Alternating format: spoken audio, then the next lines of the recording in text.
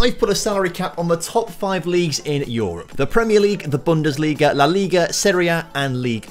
And today we're going to simulate into the future to find out what effect this salary cap has on these leagues and European football as an extension. As you can see, every single club is limited to £400,000 per week, or a total of £21 million across the season. I can hear all of you asking in the comment section, Tom, why did you choose 21 million to spend across the season? And the answer is, because I can't do maths. When creating this experiment, I wanted clubs to be able to spend £500,000 per week on wages. So if clubs were going to spend £1 million per week on wages across 52 weeks of the year, that would be 52 million. So all I have to do is do 52 divided by 2. Obviously that equals 26 million, but in my infinite wisdom at the time, I put £21 million down. So that's where we've got £400,000 per week. I don't understand it, bro. What is crucial though is that this salary cap is only for domestic leagues. It doesn't actually count towards cup or continental competitions. So if I met myself the manager of PSG, for example, Messi's on £1.2 million per week. He can't actually fit into the team at all because he's over that £400,000 limit. The same with Neymar and the same with Mbappe. You can see here on the squad registration for Liga, maximum squad salary £400,000 per week, and there's a lot of players missing out on this list because they just cannot reach that. People like Kimpembe, Ramos and Donnarumma. What they can do though is play them in Europe and in cup competitions. It'll be interesting to see throughout this experiment if clubs like PSG do pay some big wages for some world-class players, literally just for the Champions League. So we're going to start off by simulating a year into the future to see the very short-term impacts. So we'll start off by looking at the Premier League, and as you can see, Man United have won the title ahead of Arsenal. Man City, who are obviously always favourites to win the title, down in 6th. Not a great season for them. What is interesting though is that Man United have decided to keep Sancho on the books despite his wages costing £250,000 per week.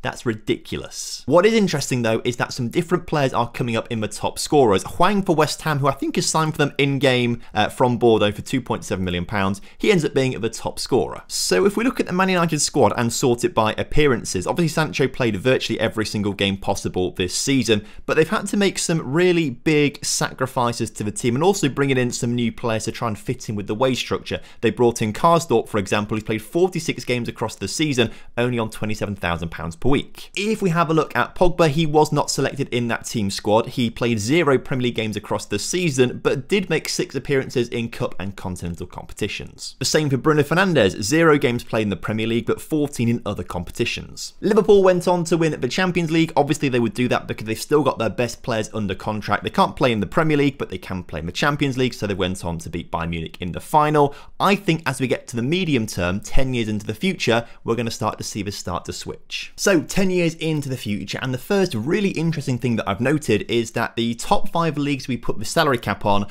are still the top 5 leagues based on reputation in Football Manager, which is surprising because despite the £400,000 per week salary cap that these clubs have got, it suggests they are still having good enough teams to do well in Europe. Having a look at Bayern Munich's team right now, I'm sorting it by current ability here, and there are still some quality players happy to play on some fairly cheap wages in order to be registered and be able to play in the Bundesliga. I mean, Pembele and Fofana are top quality players. They are really sacrificing their wages to play for a Bayern Munich. But on £33,500 per week and Fofana is on £44,000 per week, it does suggest that they are happy to take that wage cut. I am really interested to look at some of the national teams from around the world, such as France, who have got some top quality players, sort it by age, because of course at this stage some of the wonder kids right at the start of the game are still playing 10 years in the future, and see where they are. So Kylian Mbappe, the biggest one for example, he went straight from PSG very quickly to Sporting in Portugal and has stayed there ever since. Now he's on much cheaper wages than he could have been at PSG, £160,000 per week, and at 32 years old, potentially in his prime, maybe could have been on a little bit more. But this is interesting because this is players essentially ignoring the club's reputation. PSG is still going to have one of the biggest reputations in the game. In fact, we can double check this. PSG's reputation, 9,441 out of 10,000. Rather than play for a top reputation club on cheap wages, he's going to Sporting, a club with lesser reputation but can offer him a lot more money. That's really interesting. Sporting's reputation, by the way, 7,585. Theo Hernandez is at Zenit. You've got Guendouzi. He looks like he's playing currently in Mexico, interestingly. Tchouaméni is actually at Liverpool on £32,000 per week. What a cheap deal. Thomas Lemar also actually at Liverpool on £34,000 per week. So there are some players clearly out there who want to play for these high reputation clubs like Liverpool on small wages. Although he only has just moved to Liverpool, he spent a long time at PSV and I presume earning a lot more money at PSV. I've also got a list of real players still playing in 2031, 10 years in the future, sorted it by current ability, and you can see which clubs they're at and how much money they're earning. So Kylian Mbappe currently at Sporting, as we said, on £160,000 per week. Haaland went to Besiktas only on £88,000 per week, but I guess that is the best deal that he can get out there. Donnarumma at Ajax, De Ligt at PSV Eindhoven, Sancho at Ajax, Alphonso Davies at Lokomotiv Moscow, João Felix at Dinamo Kiev, Trent at Ajax, Kimmich is at Galatasaray, De Jong is at PSV, so on and so forth. Bastoni also at Sporting alongside Mbappe. So Sporting, I feel like they must be a powerhouse right now. Interestingly, Inter Milan are paying nearly £300,000 a week for Matteo here. Why?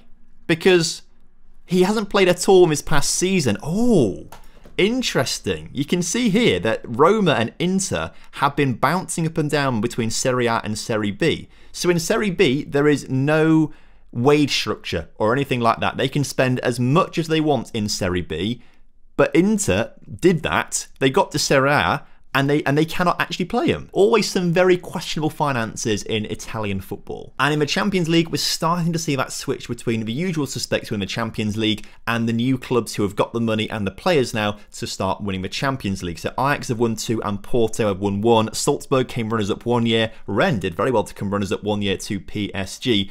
But this is interesting. I think we're going to start to see Ajax and Porto clearly win a lot of Champions Leagues. Also, before we jump in the future again, just a quick one from me. We are really bearing down on 40,000 subscribers now. Would love it if you guys could subscribe to the channel if you haven't done so already, because 75% of you who watch my videos aren't subscribed. I'd love to change that number to more in the other direction. So if you haven't subscribed already, please do. Would love to have you on board. And 35 years into the future, we are starting to see some changes to the competition reputation rankings. The Portuguese top flight is now the most reputable league in all of Europe, followed up by La Liga and then the Premier League in 3rd. The Eredivisie is in 4th, Bundesliga in 5th, Liga in 6th. The Turkish Super League jumped up to 7th, but Serie A has dropped the most by dropping to 8th. I tell you what, I am very surprised that the wage cap affected leagues have not dropped down lower. I'm so impressed that Spain and England's top flights are still in the top 3. But the Champions League is now pretty much dominated by Porto, Sporting, Shakhtar, interestingly, and Ajax. They're all the clubs that have won it. In fact, no one else has won it. It's just those 4. So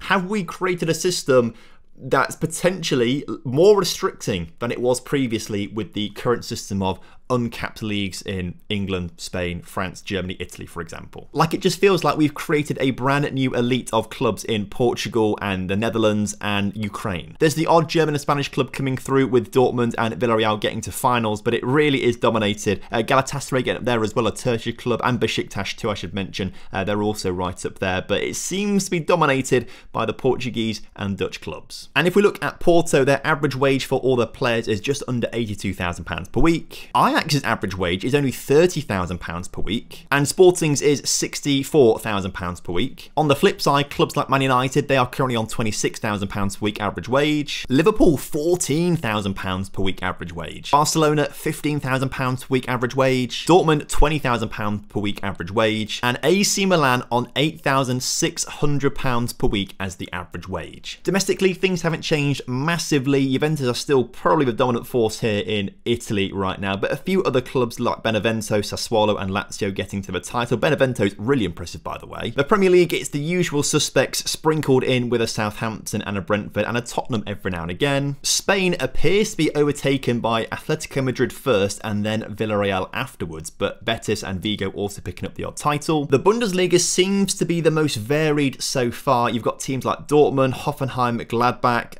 Bayer Leverkusen, Bayern Munich and Hertha Berlin all picking up titles. But in Liga, PSG still winning titles, but so are Monaco, Lyon, Nice, Rennes. So actually maybe and Marseille too. So maybe the Bundesliga and Ligue 1 are the most successful ones at having different title winners. So what have we learned from this experiment? Well, putting on a severe league salary cap has really changed the scope of European football. Domestically, it makes things a lot more competitive. I think we've seen a lot more different winners and varied winners across different leagues. But in terms of continental football, we've actually made it even more boring than it is in real life. Literally, what was it? Porto, Sporting, Ajax, basically the only teams capable of winning a Champions League. So let me know down in the comment section what you would have done differently. Are there ways in which you think we can make this experiment even more interesting? And if it's a really good idea, we could do it in the future. Make sure you do drop a like on this video for me, subscribe if you're new around here, and leave a comment down below for the YouTube algorithm. I will see you next time. Have a good one. Goodbye.